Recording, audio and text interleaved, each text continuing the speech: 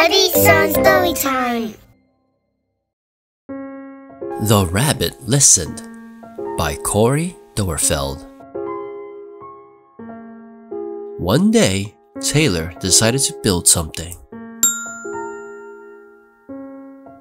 Something new. Something special. Something amazing. Tayler was so proud. But then, out of nowhere, things came crashing down. The chicken was the first to notice. Cluck, cluck. What a shame! I'm so sorry this happened. Let's talk about it. Cluck, cluck. But Tayler didn't feel like talking, so the chicken left. Next came the bear.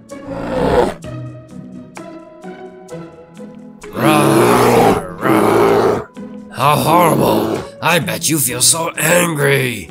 Let's shout about it. Roar, roar, roar. But Tayler didn't feel like shouting,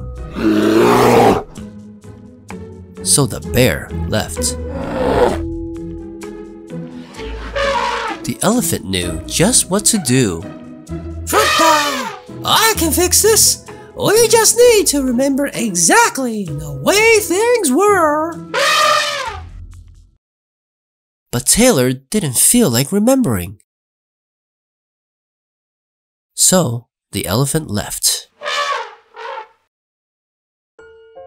One by one they came. The hyena. Let's laugh about it. The ostrich. Gulp.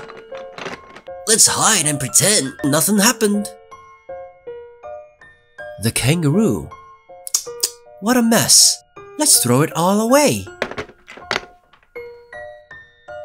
And the snake. Shh. Let's go knock down someone else's. But Tayler didn't feel like doing anything with anybody. So eventually, they all left. Until Tayler was alone. In the quiet, Tayler didn't even notice the rabbit. But it moved closer and closer. Until Tayler could feel its warm body. Together, they sat in silence until Tayler said, Please stay with me. The rabbit listened. The rabbit listened as Tayler talked. The rabbit listened as Tayler shouted.